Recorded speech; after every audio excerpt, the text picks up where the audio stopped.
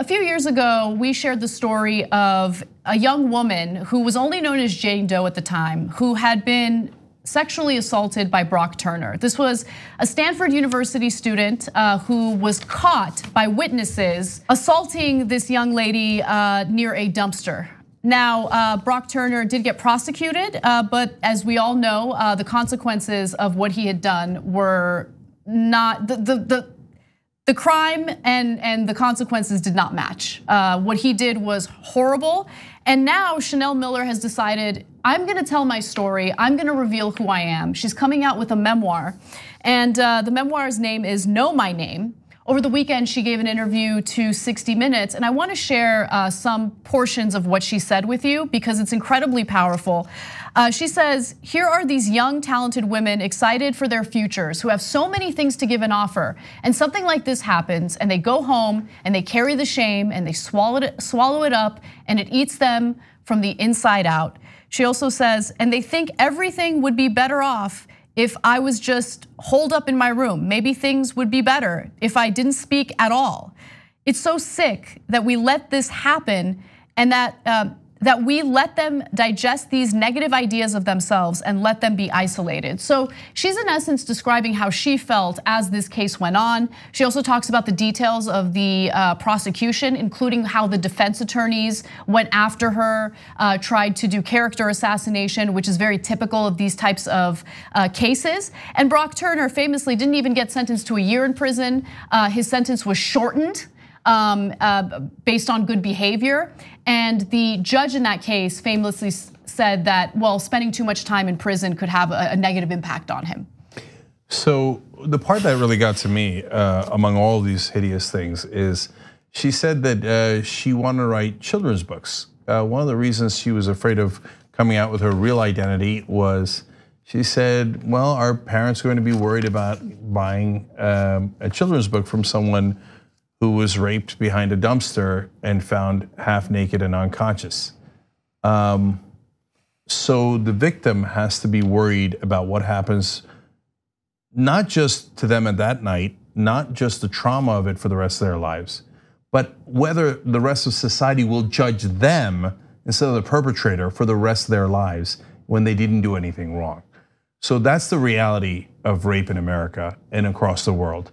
And so it takes some degree of courage or a lot of courage for Chanel Miller to come forward. But it's important that people do so that others are encouraged so that we can actually fight back and get justice for victims. This logic of if you're not perfect, then you deserve anything that comes to you is beyond evil, right? And the fact that she should feel ashamed that she had maybe been drinking. How many of us have been in a situation where we weren't perfect and if things had gone a different way, something could have happened. It's out of control how we put so much blame on the victim and make women feel like they should be ashamed of things that people have done to them. And it's gotta stop. There's a new series on Netflix titled Unbelievable, and it's based on a true story of a serial rapist. And it starts with an 18-year-old girl, a woman, who had been raped, right? And it destroyed her life because it wasn't, as you mentioned, Cenk, it wasn't just the rape itself. It's everything that transpired after. It's the way that she was treated by prosecutors during the questioning. It was how people didn't believe her. It was how her own friends and family abandoned her and just brushed her off as a liar. And luckily, 2 years later, there were prosecutors in a different, or I should say investigators in a different state who wanted to catch this serial rapist so badly that they finally did. They identified him and they found evidence connecting him to the rape of the 18-year-old.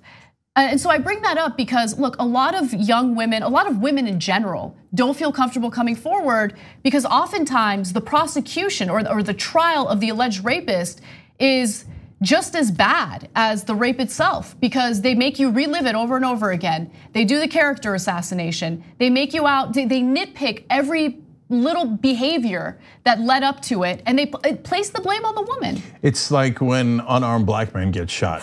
Then they're prosecuted in the court of public opinion. He once smoked marijuana, he once had detention, et cetera, et cetera. And so I was watching a Larry Nassar documentary that he's the guy who molested all those gymnasts.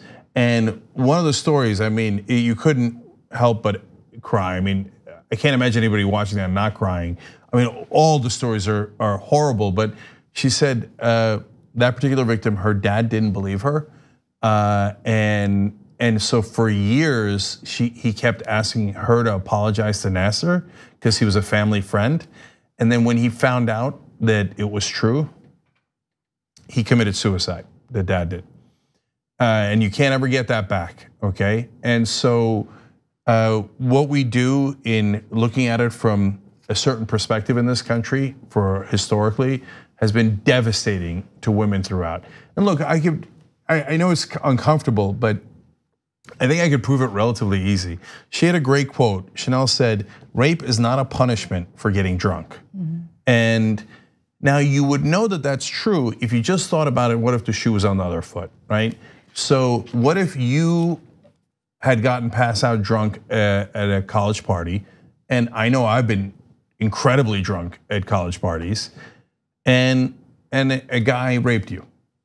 Would anyone say, well, the guy was drunk, so obviously another guy raping him behind a dumpster when he's completely unconscious was the fault of the guy who got drunk? No one would say that. No right winger would say it, nobody independent, no one would ever say, well, a guy got drunk, so obviously another guy raped him, and that's fine. He probably had it coming, he shouldn't have drank that much. So why is it okay when it happens to a woman? And look, I know that they're technically not saying it's okay, but when you give someone a 6-month sentence and they're out in 3 months, that's exactly what you're saying. You're saying it's okay. Just in response to that sentence, right? Now the judge looked at that suspect, who's now a convicted felon, and he is on the sex offender registry, and thought, no, this guy looks like he's a good guy. Like he made a mistake, but we're not gonna give him a lengthy prison sentence. And that really goes back to, there's so many different themes. So there's the theme of how sexual assault and rape victims are treated by our justice system and by society. And the other theme is something that we go back to often, which is this two-tier justice system. And that two-tier justice system isn't just about money. It isn't just about having the resources to hire the best attorneys to defend yourself. It's also about how people perceive you, right? And the type of privilege you have just based on the way you look. And in the case of Brock Turner, he had that privilege. And so Chanel Miller writes about that as well. And she says, privilege is not having to reckon with his own actions to examine his effects on someone who is not him. I think what bothers me the most is that there's never the suggestion that the victim was also busy having a life before this happened. We have our own agendas and goals and don't appreciate being completely thrown off the rails when this happens. And when people say, why didn't she report? It's like casually asking, why didn't she stop everything she was doing to attend to something that she never wanted to attend to in the first place? And I thought that was an interesting way of putting it. And also, look, I think that it's incredibly important to report it, right? Because that's how you get justice. But given how women are treated, I don't blame them for not wanting to come forward. And look, this is a perspective issue. So there's 3 layers to it. If he was black instead of white, everybody knows that the judge wouldn't have thought, well, he was a good kid otherwise. I mean, this seems like a blip on the radar, right? I know the right wing will not acknowledge that. Every other rational person in the country knows that that's the reality. But you get beyond that. If he was poor instead of a Stanford student, goner. It doesn't matter what race. Goner, okay? The judge wouldn't have been like, well, he seems like an upstanding gentleman. Yeah, he's poor. So of course he was raping that poor Stanford student. So that's two-tier justice system based on class. I think even the right wing would admit that. And then lastly is her gender. Because there's no way the judge says, oh, if he raped an unconscious male student behind a dumpster, oh, it was an innocent mistake. You know, that we don't want to ruin his good life over just raping a guy behind a dumpster. It would never happen. And you know it, everybody in the country knows it. So we've got to shake ourselves out of the old ways of thinking, which are often disastrous. But I'll give you the hopeful note. Chanel also said about people who came forward after she did her statement in court about what had happened to her and the wonderful things they said. And she said, it was really like medicine. Reading these was like feeling the shame dissolve, bringing all the light in. So I know there's a lot of terrible things on the internet and a lot of terrible comments, but your positive comments actually do help people. So understand you can be part of fixing this and bringing justice to this country. And you could also be part of the light that she feels and other people feel when you actually bring positivity in the world. And yes, that's even possible online. Well, and also working to call out injustice together. I mean, being able to unite through social media, through the internet, to see when injustice is happening and recognize patterns and change systems. That's what we have to be doing right now. On the go? Don't worry, we got you covered. You can still listen to TYT at our new podcast network.